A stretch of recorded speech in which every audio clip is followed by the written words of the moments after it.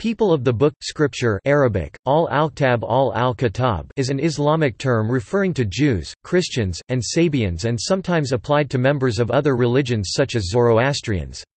It is also used in Judaism to refer to the Jewish people and by members of some Christian denominations to refer to themselves.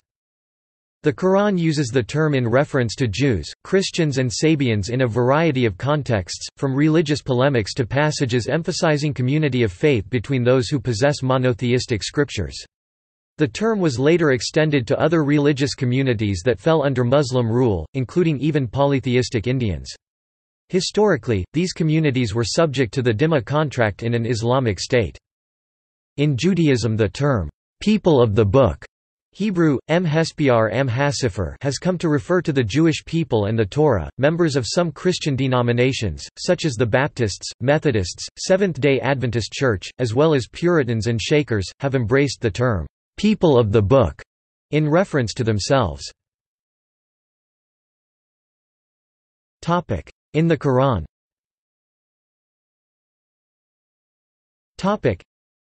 In the Quran the term, "people of the book" refers to Jews, Christians, and Sabians. The scriptures referred to in the Quran are the Torah at-Taurat, the Psalms al-Zabur, and the Gospel al-Injil. The Quran emphasizes the community of faith between possessors of monotheistic scriptures, and occasionally pays tribute to the religious and moral virtues of communities that have received earlier revelations, calling on Muhammad to ask them for information. More often, reflecting the refusal of Jews and Christians in Muhammad's environment to accept his message, the Quran stresses their inability to comprehend the message they possess but do not put into practice and to appreciate that Muhammad's teaching fulfills that message.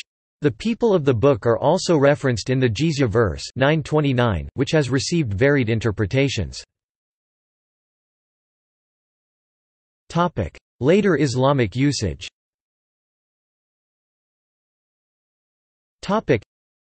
The use of the term was later extended to Zoroastrians, Samaritans, Mandaeans, and even polytheistic Indians. Islamic scholars differ on whether Hindus are people of the book.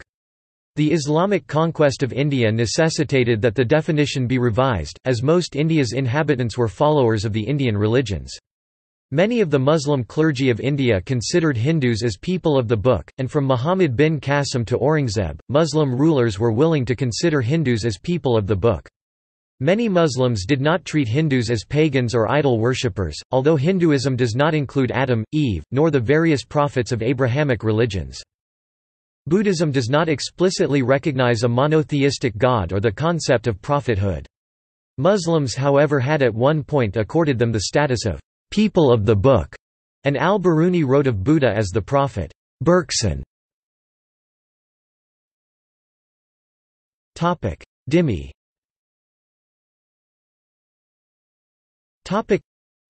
Dhimmi is a historical term referring to the status accorded to people of the book living in an Islamic state. The word literally means, "protected person." According to scholars, dhimmis had their rights fully protected in their communities, but as citizens in the Islamic State, had certain restrictions, and it was obligatory for them to pay the jizya tax, which complemented the zakat, or alms, paid by the Muslim subjects. Dhimmis were excluded from specific duties assigned to Muslims, and did not enjoy certain political rights reserved for Muslims, but were otherwise equal under the laws of property, contract, and obligation. Under Sharia, the dhimmi communities were usually subjected to their own special laws, rather than some of the laws which were applicable only to the Muslim community. For example, the Jewish community in Medina was allowed to have its own halakhic courts, and the Ottoman millet system allowed its various dhimmi communities to rule themselves under separate legal courts. These courts did not cover cases that involved religious groups outside of their own community, or capital offenses. Dhimmi communities were also allowed to engage in certain practices that were usually forbidden for the Muslim community, such as the consumption of alcohol and pork. Historically, dhimmi status was originally applied to Jews, Christians, and Sabians. This status later also came to be applied to Zoroastrians, Hindus, Jains, and Buddhists. Moderate Muslims generally reject the dhimma system as inappropriate for the age of nation-states and democracies. Judaism.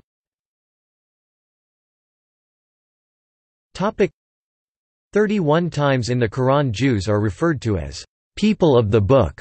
However, before the rise of Islam, during biblical times, Levitical scribes redacted and canonized the Book of Books. In the transition from what has been called text to tradition, efforts are made to try to reconstruct the archival repositories for these ancient textual collections. In addition to Sefer Yechusin genealogical texts, the Babylonian Talmud Baba Batra 14b describes the order of biblical books. Indeed, Rashi himself comments on the Mishnaic statement, "Moses received the Torah from Sinai," by noting since the text does not say, "Ha-Torah," the written Torah, but Torah in general, this refers to both the written Torah, 24 books of the Old Testament, and the oral Torah, which in rabbinic theology are coterminous, as suggested by Soloveitchik, who notes a recent trend in the art scroll generation to eclipse oral transmission with written translations. Scholars of antiquity and the early Middle Ages do know about the canonization process of the Tanakh, the Hebrew Bible, and the redaction processes of the Talmudim and Midrashim. Thus the interplay between written text and orality is essential in trying to reconstruct the textual collections of Jewish texts in the Middle Ages and modernity. Rabbinic tradition has demonstrated a reverence, respect, and love for sacred divinely revealed text, both written and oral, in the process of the chain of transmission, the Masara. Indeed, the metaphor of the book is marshaled in Talmudic tractate Rosh Hashanah, that on Rosh Hashanah the fate of each person for the year is written, on Yom Kippur sealed, and on Hoshana Rabbah the angels of the heavenly court deliver the verdict to God's archive. The High Gaon in 998 in Pumbedita comments, "3 possessions should you prize: a field, a friend, and a book." However, the High Gaon mentions that a book is more reliable than even friends, for sacred books span across time, indeed can express external ideas, that transcend time itself. The Spanish philosopher, physician, and poet Rabbi Yehuda Halevi writes of the importance of books by commenting, "My pen is my harp and my lyre, my library is my garden and orchard."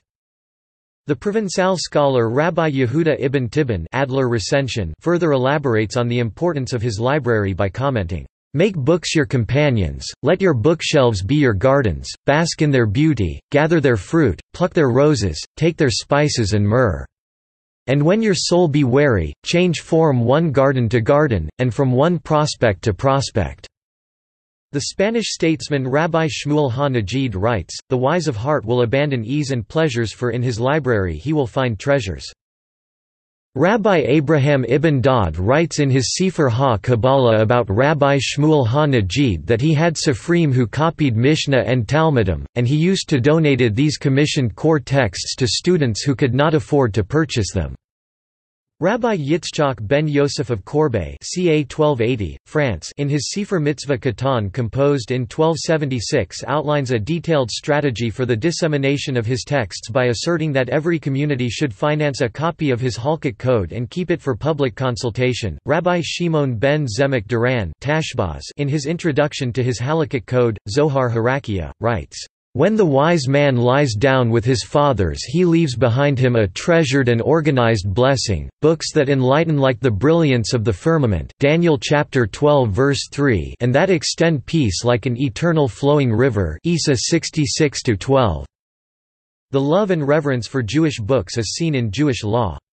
It is not permissible for a sacred Jewish text to lie on the ground, and if by accident a book is dropped to the floor it should be picked up and given a kiss. A Jewish book is not to be left open unless it is being read, nor is it to be held upside down. It is not permitted to place a book of lesser sanctity on top of a book of higher holiness, so for example one must never place any book on top of the Tanakh. If one says to someone, "Please hand me this book," the book should be given with the right hand and not with the left hand. Quote, "If 2 men are walking and one who is carrying a sacred book should be given the courtesy of entering and leaving the room first, as the second is enjoined to pursue knowledge." Rabbi David ibn Zimra of the 16th century comments that, "If one buys a new book he should recite the benediction of the Shehihiyanu."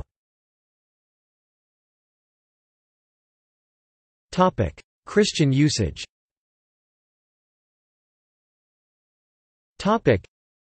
In the early Christian experience the New Testament was added to the whole Old Testament, which after Jerome's translation tended more and more to be bound up as a single volume, and was accepted as a unified locus of authority, the book, as some contemporary authors refer to it.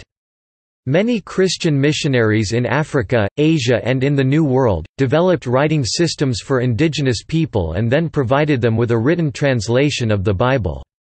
As a result of this work, people of the book became the usual vernacular locution to refer to Christians among many African, Asian, and Native American people of both hemispheres. The work of organizations such as the Wycliffe Bible Translators and the United Bible Societies has resulted in Bibles being available in 2,100 languages. This fact has further promoted an identification with the phrase among Christians themselves. Christian converts among evangelized cultures, in particular, have the strongest identification with the term people of the book. This arises because the first written text produced in their native language, as with the English-speaking peoples, has often been the Bible.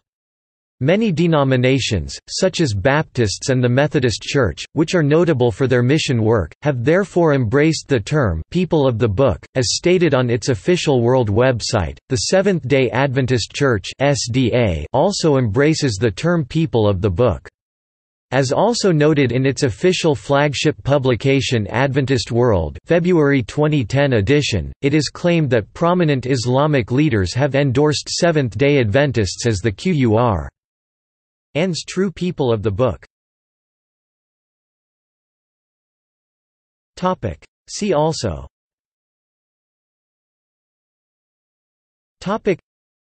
Islam and Judaism, Christianity and Islam, Pact of Umar II, Islam and other religions, divisions of the world in Islam. References.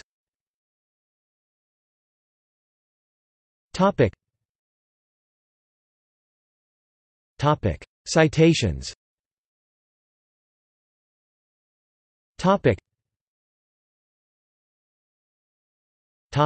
Further reading.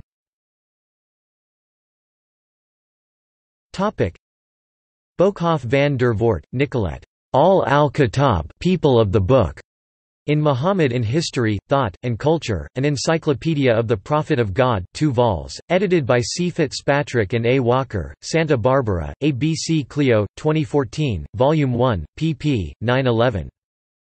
Yusuf al-Qaradawi, Non-Muslims in Muslim Societies, American Trust Publications, 1985 details many issues including what a dhimmi is, jizya, rights, responsibilities, and more.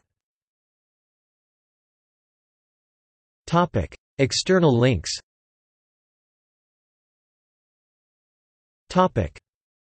People of the Book. Oxford Bibliographies Online, Islamic Studies. The Books of the People of the Book at the U.S. Library of Congress, Hebraic Collections.